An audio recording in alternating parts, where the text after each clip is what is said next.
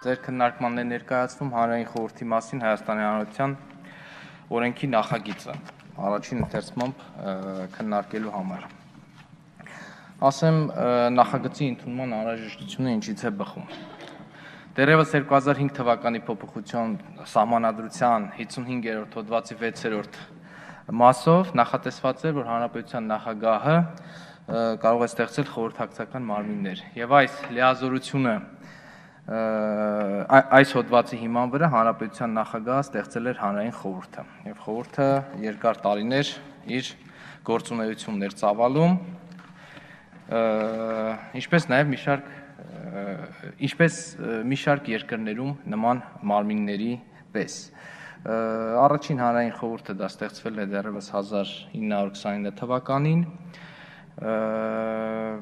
տարբեր երկրներում, թե եվրոպական, թե այլ երկրներում, եւ հաշվի առնելով այդ կառույցի կարևորությունը 2015 թվականի փոփոխությամբ սահմանադրությամբ հստակորեն նախատեսվեց այդ մարմինը, դրան տրվեց սահմանադրական կարգավիճակ, նշվելով, որ Հանրային խորհուրդը դա կառավարության խորհրդակցական մարմինն է, եւ Հանրային խորհրդի կազմավորման եւ գործունեության կարգը սահմանվում է օրենքով, եւ այս ձևակերպումը սահմանադրությունից անհրաժեշտություն է առաջացնում ունենալ Հանրային խորհրդի մասին օրենք։ Օրենքի նախագծով հստակ սահմանվում են Հանրային խորհրդի խնդիրները, որոնք են պետական կառավարման գործընթացներին քաղաքացիական հասարակության մասնակցությանը նպաստելը, կառավարության պետական կառավարման համակարգի մարմինների եւ քաղաքացիական հասարակության ինստիտուտների միջև փոխադարձ վստահության, երկխոսության եւ գործընկերային հարաբերությունների ձևավորմանը նպաստելը եւ այլն։ Նախագծով մենք նախատեսել ենք խորհրդի կազմավորման կարգը, ի տարբերություն գործող Հանրային խորհրդի, որը կազմված է 36 անդամից, նախագծով նախատեսվում է, որ խորհուրդը բաղկացած կլինի 45 անդամից։ Գործող կարգավորման համաձայն խորհրդի անդամը կարող է լինել 18 տարին լրացած անձը, սակայն նախագծով մենք չափանիշները ավելի ենք բարձրացրել, նախատեսել ենք, որ խորհրդի անդամ կարող է լինել 25 տարեկան անձը, պետությանը ծառայություններ մատուցած, հանրային կամ իր մասնագիտական ոլորտում հեղինակություն վայելող անձը։ Նախատեսել ենք, որ 12 ոլորտային հանձնաժողովների փոխարեն կլինեն 15 ոլորտային հանձնաժողովներ։ Սահմանվել են, որ արտահերթ նիստեր կարող են նախաձեռնվել ոչ թե Հանրային խորհրդի անդամների 2/3-ով, այլ 1/4-ի պահանջով, այսինքն ավելի ենք հեշտացրել արտահերթ նիստ անելու գործընթացը։ Նախատեսել ենք, որ Հանրային խորհրդի նիստերը պետք է անցկացվեն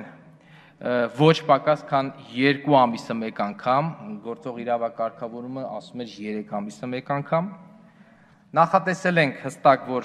խորհրդի նիստերը դռնբաց են, եթե այլ որոշում չի կայացնում խորհուրդը, իսկ գործող իրավակարգավորմամբ այդ հարցը ընդհանրապես նշված չէր։ Եվ նախատեսել ենք նաև ֆինանսավորման հետ կապված հարցերը, նախատեսվել է, որ Հանրային խորհրդին ֆինանսավորումը իրականացվելու է բյուջետային հայտում եւ հստակ նախատեսվելու է բյուջետային հայտում առանձին պետական բյուջեում նախատեսվելով որպես առանձին տող։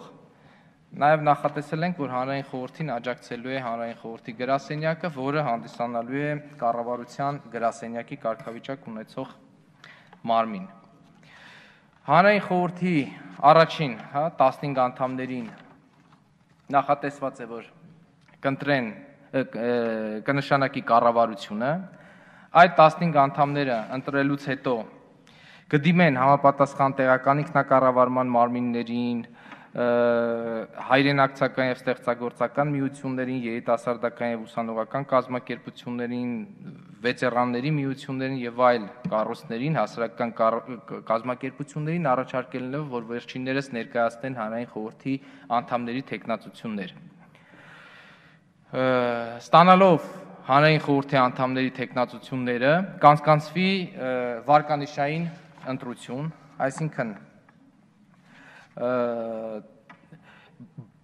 գաղտնի քվեարկություն տեղի կունենա եւ անցած կհամարվեն, ընտրված կհամարվեն առավելագույն ձայներ հավաքած 15 տեխնացուները եւ այդ 15 տեխնացուները եւս կդառնան հանրային խորհրդի անդամ։ Հետագայում արդեն հանրային խորհրդի 30 անդամներով կընտրեն մնացած 15 անդամներին։ Իսկ հանրապետության վարչապետը հանրային խորհրդի 45 անդամների շարքից կներկայացնի կառավարության նշանակմանը հանրային խորհրդի նախագահին։ Նաև սահմանափակում է դրվել, որ հանրային խորհրդի անդամի լիազորությունների դադարեցման հարց չի կարող քննվել նրա նշանակումից 1 տարվա ընթացքում, ինչպես նաև այն կառավարության կողմից, ով որ նշանակել է հանրային խորհրդի անդամին, կարող է այդ հանրային խորհրդի անդամի լիազորությունների դադարման հարց քննարկվել ընդամենը 1 անգամ։ Այսքանը, շնորհակալություն։